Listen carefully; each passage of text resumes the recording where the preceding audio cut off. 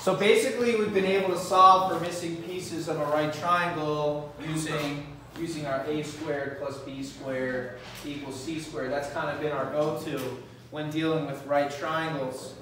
Okay, there are a certain set of special right triangles, and I'd say 100% of the time presented on some sort of SAT or standardized test, where it's using right triangles with a certain two different, let's say, ratios in which you have a 60-30-90 triangle, right? You kind of have that 1 to 2 to 3 kind of ratio. You have 30 degrees times 2, 60 degrees, 30 times 3, 90 degrees. We have a 30-60-90 triangle here, right? So there's two types of right triangles in which, based on their angle measure, there is a ratio of their sides is created. Now everything goes off of like what's opposite. So the ratio kind of goes like what's opposite to 30, that's your x. That's your x. Or we'll say your 1, right? And you'll see with a ratio, we'll get to know a little bit more about ratios here. It's basically 1 to square root of 3 to double the ratio, right? That's your 30, 60, 90 there kind of ratio. This is the one of the type of triangles we'll be talking about. And basically, whatever this side is, this is square root of 3 of that, and also double. So for example, if I had a triangle where I had a side, let's just use real simple. If I had side 2 for my side opposite 30, okay, I'd be able to use my ratio of x squared root of 3, to x to find these other two missing sides. And I can do that because of the ratio. And basically, because this is 2, my side opposite 60, now the ratio is 30, 60, 90.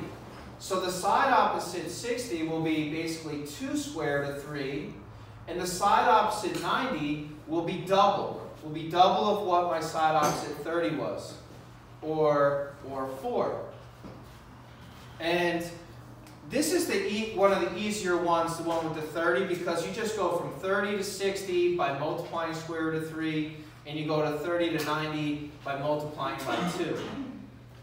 Okay, here's one example here. And that allows me to find the side opposite 60 to be 2 square root of 3, and the side opposite 90 to be 4.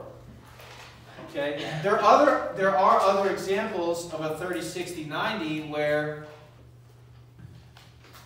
they will give you the side opposite 60, let's say they use 9, and basically what's asked of you is, okay, if your side opposite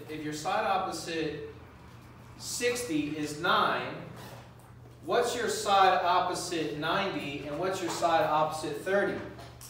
Well, the one thing you have to go to right away is that ratio you guys have. X squared root of 3, and 2x. They actually show you this at the beginning section of each SAT right away. They show you this 30, 60, 90 ratio. A lot of students don't realize that they're being given a 30, 60, 90 triangle on an SAT, and that the formula is given right in the beginning of the section, and they don't know where to start.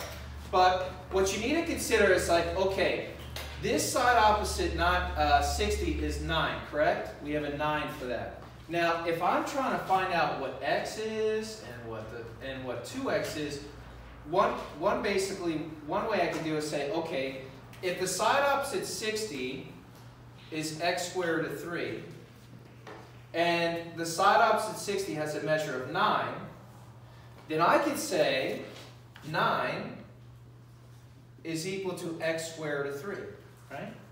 And if I want to solve for what x is, I can just simply divide each side by square root of 3. And I could get let's go up here. I could get x is equal to 9 over square root of 3. Now one thing you have to know about math, this is what we call an irrational number. It's not a real number.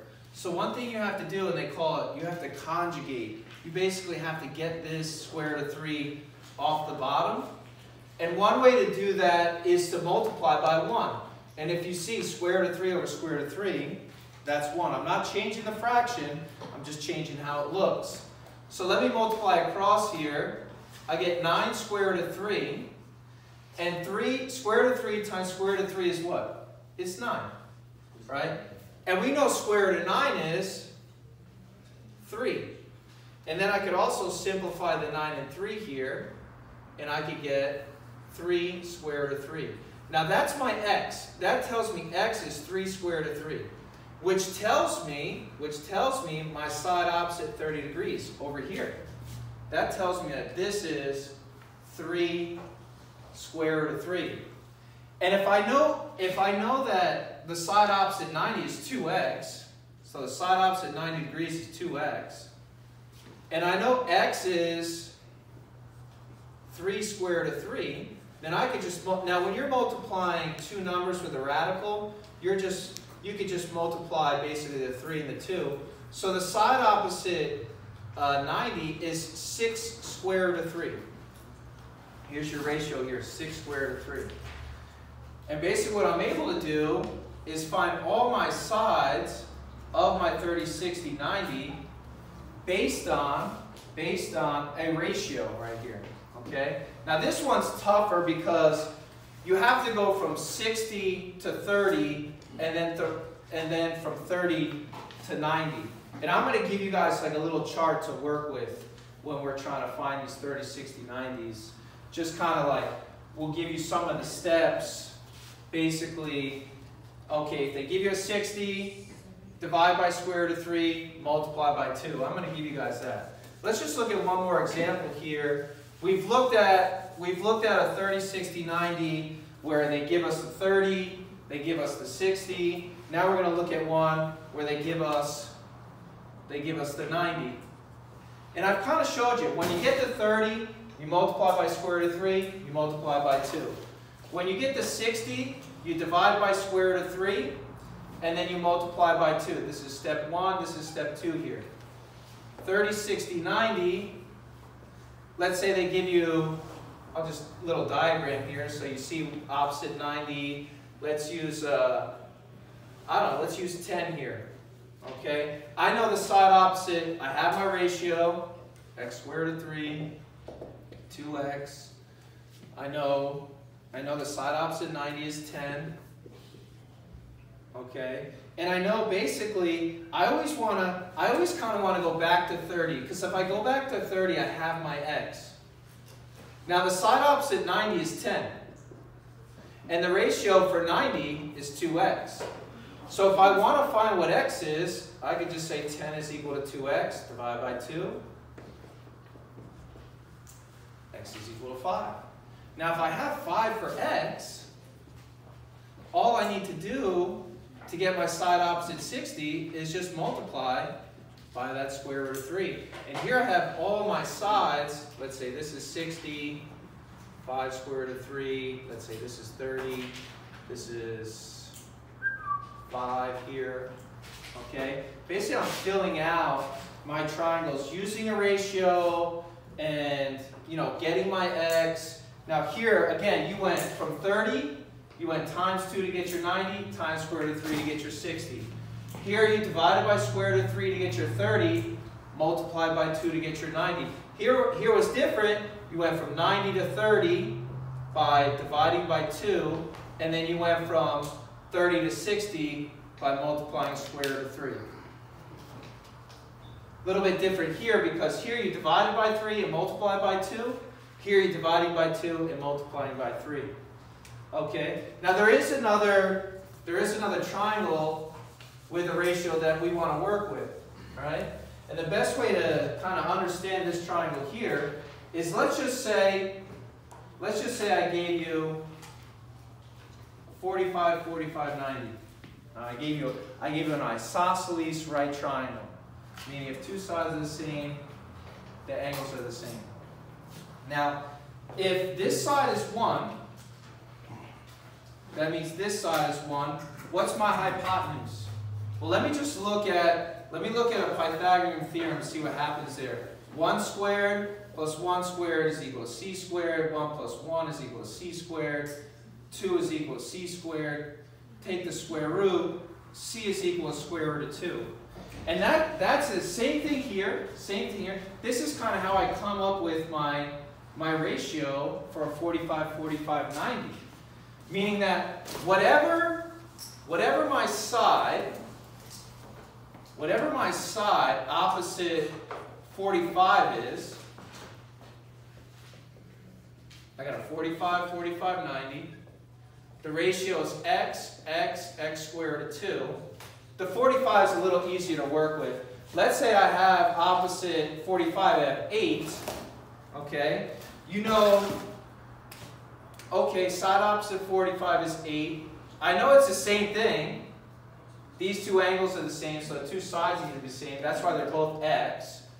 And then I can go from here to here just simply by multiplying 8 squared root of 2.